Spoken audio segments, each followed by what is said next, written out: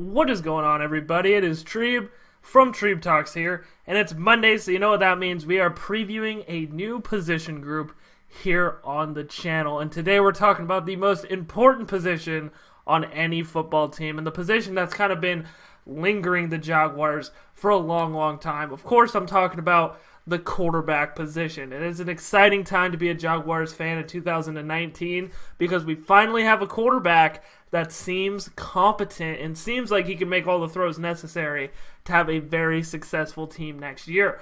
We also have a backup quarterback that Treeb is a big fan of, Mr. Gardner Minshew, the Washington State alum. We're going to be talking about both of those guys. I know we do have guys like Tanner Lee and Alex McGough, but I don't think either one of them are going to be a factor. I think Tanner Lee gets cut. I think Magoo's the practice squad quarterback. So we're really going to be talking about our first string and our second string in Nick Foles and Gardner Minshew. And you also know what this week means. You know that we are going to be bringing on another special guest to the channel for a preview of a position. And this is a collaboration you guys in the comment section have been asking for a solid year at least now. Ladies and gentlemen, on Wednesday, you are going to have a collaboration with Treeb Talks and UCF Jaguar. UCF Jaguar will be on the channel to discuss the Jaguar quarterbacks on Wednesday. I'm very excited. I hope you guys are excited as well. But without further ado, let's get into this video. This is the Jaguars 2019 positional outlook for the quarterbacks. To start things off, we're going to be talking about Gardner Minshew. Now, this was one of the most excited I've ever been for a Jaguars draft pick when the Jags decided to select Gardner Minshew in the 6th round. It was incredible. I think Gardner Minshew possesses a lot of talent and possesses basically every necessary skill you need to have in order to be a quarterback in today's NFL. He has quick decision making. His arm strength is a little questionable, and we'll dive into that arm strength a little bit when we talk about the weaknesses. But the fact is, this guy can get the ball out of his hands extremely quick. His decision making is fast. He goes through his reads very fast, and his eyes are always moving. You know, you don't see Gardner Minshew staring down a wide receiver. You know, you see him working through his progressions and making the smartest read possible in order to make his team successful. And that's what Gardner Minshew brings to the table. Now, he's a little undersized, standing at only 6'1". He's 5 inches shorter than Nick Foles. But, you know, you've seen these shorter quarterbacks kind of succeed in the NFL. You got guys like Russell Wilson, obviously. And, I mean, he's the same height as a guy like Baker Mayfield. You know, Baker Mayfield last year came in, tore the league apart last year for the Cleveland Browns. And basically, if you want a player comparison to compare Gardner Minshew to, you compare him to Baker Mayfield. Why? Because these guys are both winners every single place that they have been. You know, Gardner Minshew, if you haven't seen my Jags Origins video for Gardner Minshew, go ahead and do that. I'll link it in the description down below. But this guy, you know, he went the JUCO route. He went to 3 different colleges. He was the man at all 3 of these colleges, got the starting job. And when he ended up at Washington State, it was a perfect time because Washington State needed Gardner Minshew and Gardner Minshew needed Washington State. You know, Washington State was going through a very tough, tragic time with the passing of the guy that was supposed to be their starting quarterback that year, Tyler Hilinski. It was tragic. It was a suicide attempt. You know, a successful suicide attempt, I should say. It was tragic. You know, everybody in the surrounding areas was very upset. And then here comes Gardner Minshew. It was almost like a gift from God to the Washington State football team. This guy went out, dominated, had a terrific 2018 season. Though he wasn't touted as a top quarterback out of his draft class. You know, he was considered a top quarterback in college football, and that should count for something. You know, he's not a guy that's going to do ridiculous things in the NFL. That's why he's a backup quarterback. You know, I'm not going to say Gardner Minshew could come in, beat out Nick Foles, get the starting job, but I'm saying if Nick Foles were to go down or if Gardner comes in when we're up by 40, 50 points, I think Gardner does his job and he does it well. And I'm also very excited to see what he does in the preseason because that's going to be our first, you know, real look at Gardner Minshew to see what he's going to be doing in a pro system. And hopefully he doesn't let me down because I've talked nothing but good things about him and I've talked him up really highly. Now, there are some things that Gardner Minshew does lack that you need to have to be a successful quarterback in the NFL. One thing is arm strength. Arm strength is one of the most important characteristics to an NFL quarterback. And Gardner Minshew doesn't have the strongest arm strength in the world. His deep accuracy is not that great. He's really good at evading pressure and making sure he finds his read, takes the smart throw. He doesn't really risk it. He doesn't risk it for the biscuit very often. He's not hucking 40-yard bombs. He's making the smart read, gonna go where he can go, get the first down, get the 6 yards, so it makes it a manageable third down. He doesn't do anything extra. And that's where Nick Foles and Gardner Minshew are completely different players. Obviously, because Foles has the experience and, the moxie, the Super Bowl MVP, obviously, but Foles is a guy that wants to take that down the field shot. Gardner Minshew is not. So if Foles does go down, you're going to have a tale of two completely different quarterbacks, which is going to be weird. It's going to be crazy to see how the offense, kind of builds around Gardner Minshew if he's given the opportunity to come in and play a game during the regular season. It's going to be very, very interesting. But basically the main knock on Gardner Minshew is his arm strength, and, you really can't debate that. Even at Washington State, he wasn't necessarily taking these risky, ballsy throws. He's also not very mobile, but neither is Nick Foles. He's really good at evading pressure. He's not a guy that's going to look to run, but he's good at, making sure he can get out of the pocket, make plays, and make throws. He's always looking to make the throw. He's not looking to run first. He's not a run-first quarterback.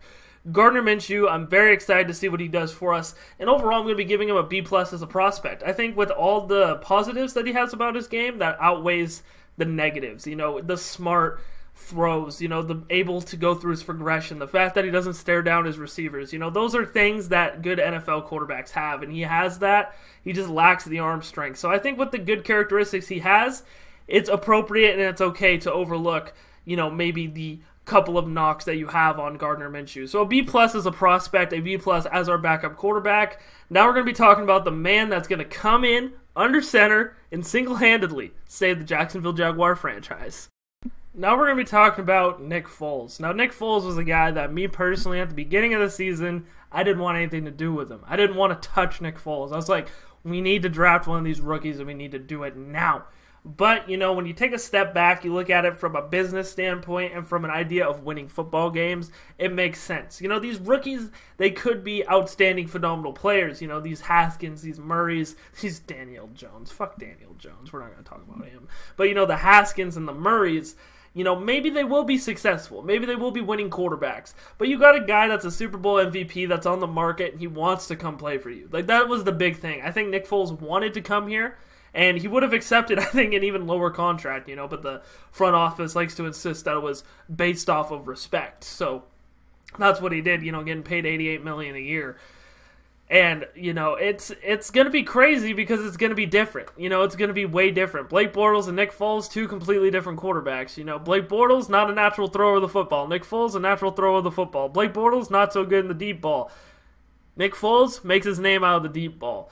And like I said in a other video, I said in the wide receiver position outlook, I said they don't call him Big Dick Nick because his dick's necessarily big, but it probably is. It's because he makes these down-the-field risky throws. He's a winner, and he wants to win first and foremost before he does anything. And that's why I think the Jaguars needed a guy like that. We don't need a guy that plays it safe, takes the short route, and goes, the easy way, like what Blake Bortles did. There'd be a crosser 3rd and 8, gain 3 yards, let's punt the ball. Nick Foles is going to be trying to get you that 8 yards down the field. He's not going to try and rely on these wide receivers to do stuff after the catch, even though there's a good amount of these wide receivers the Jags have in the receiver room that have the ability to do that. Nick Foles is not going to be the guy to do that. He's going to throw the ball ahead of the sticks to the wide receiver in his hands, get the first down, move the chains, let's score.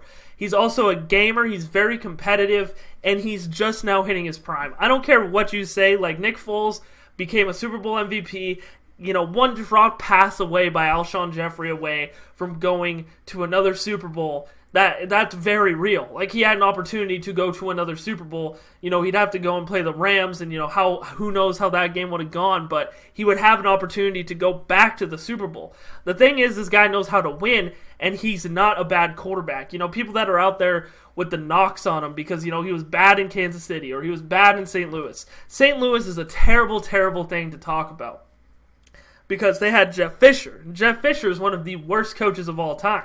The Jags have a pretty solid coaching staff as of right now with the head coach Doug Marrone, John DeFilippo, who's familiar with Nick Foles. You know, it looks like this coaching staff has done everything in its power to make sure Nick Foles is comfortable to succeed in this Jaguar offense. And I love to see that. You know, where he wasn't successful, he was still young. You know, right now he's getting older and he has, you know, more experience. You know, he's thrown 7 touchdowns in a game. He has all these ridiculous stats, these ridiculous records. Like, he's in the record books. Like, Nick Foles is a good quarterback. Like, there's some people, it's more people that are outside of Jacksonville now that just think Nick Foles is not a good quarterback and that he wasn't the answer the Jaguars were looking for. You know, we're not going to get a guy like a Drew Brees because he's locked down. We don't want to draft a guy because we don't want to develop him right now. We want to win right now, especially, I know you guys love it when I say that, when we have, you know, this whole situation with Yannick Ngakoue and Jalen Ramsey. You know, now is the time, you know, and hopefully we extend Yannick Ngakoue so that way he does play because, you know, we're going to be losing guys like Myles Jack and Jalen Ramsey next year. Like, this is the time to go out and win the Super Bowl. Like, if we were going to win a Super Bowl, realistically, this is the year to do it. I know this, to some of you, this might not be as good as the 2017 Jaguar team. You put Nick Foles on that Jaguar team, we go to the Super Bowl, we win. This is going to be a crazy year because we have a difficult schedule. You know, we play a lot of playoff teams. But if we make it through the regular season, we enter the postseason, this is a team that could contend for a Super Bowl with Nick Foles at quarterback. I don't care what you say, at me all you want, but Nick Foles is going to be making all the difference. You know, John DeFilippo said this offense goes as Leonard Fournette goes. I think this offense goes as Nick Foles goes. What Nick Foles are we going to get? Maybe we get the St. Louis Nick Foles and he's not very good, or maybe we fuck around, get the Philadelphia Nick Foles, and then the Eagles are going to be kicking themselves for extending Carson Wentz and not Nick Foles. You know, this guy's got another good 4 or 5 years left in the tank. This is a guy that the Jags are counting on to win a Super Bowl. I think he's going to be a team captain this year. I think he's going to fuck around, do a lot of great things for the Jaguars this year, and I'm very excited to watch Nick Foles play in 2019.